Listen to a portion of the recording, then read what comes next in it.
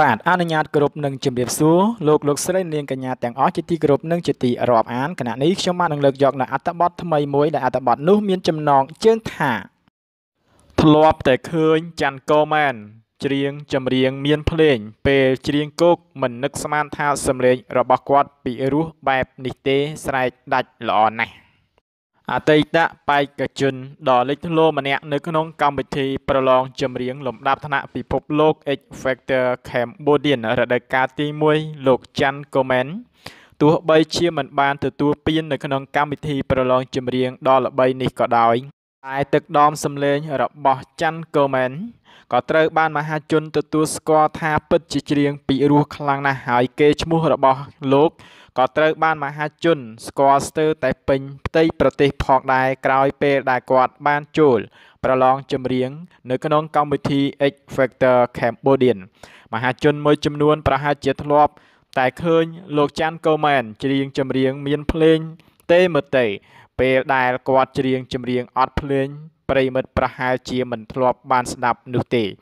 ការបកស្រាយបទចម្រៀងគោកអត់ភ្លេងរបស់ច័ន្ទកូម៉ែនគាត់បានលើកយកបទចម្រៀងរបស់លោកយឿនអនុសាវរីយ៍ដែលមានចំណងជើងថាទីងម៉ងបាទខ្ញុំក៏សូមបញ្ចប់នៅអត្ថបទនេះត្រឹមតែប៉ុណ្ណេះខ្ញុំបាននឹងលើកភ្ជាប់នៅអត្ថបទមួយទៀតដើម្បីចែកជូនពុកម៉ែបងប្អូនដែលអត្ថបទនោះមានចំណងជើងថាមិនមែនបរទេសទេនេះជាកន្លែងថតរូបស្អាតបំផុតហើយល្បីខ្លាំងនៅសៀមរាបយើងនឹងជាការពិតណាស់ខេត្តសៀមរាបជាទីក្រុងទេសចរដ៏សម្បូរបែបមួយ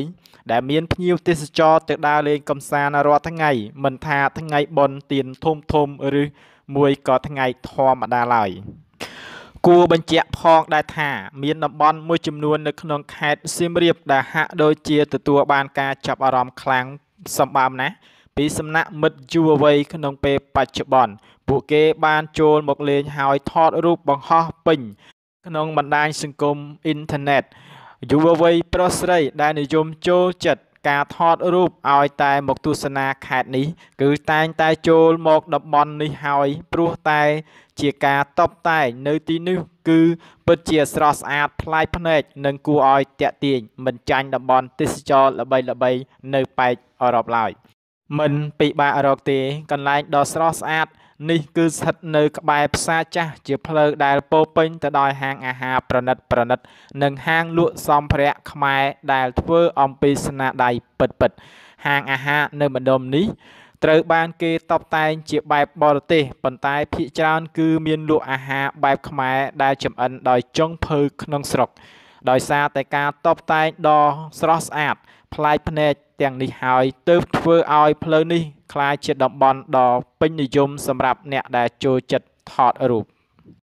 បាទខ្ញុំក៏សូមបញ្ចប់អត្ថបទវីដេអូនេះត្រឹមតែប៉ុណ្ណេះខ្ញុំក៏សូមខន្តីអភ័យទោសរាល់កំហុសខុសឆ្គងកើតមានដោយប្រការណាមួយរាល់ការអានក៏ដូចជាការអត្ថាធិប្បាយអត្ថបទដើម្បីជម្រាបជូនពុកម៉ែបងប្អូននោះផងដែរខ្ញុំក៏សូមគោរពអញ្ជើញពុកម៉ែបងប្អូនចូលរួមចុច Subscribe និងចុចសញ្ញាកណ្ដឹងដើម្បីទទួលបាននូវអត្ថបទថ្មីនិងប្លែកៗបន្តទៀតផងដែរសម្រាប់ពេលនេះខ្ញុំក៏សូមអរគុណសូមជម្រាបលាជួបគ្នានៅវីដេអូក្រោយទៀត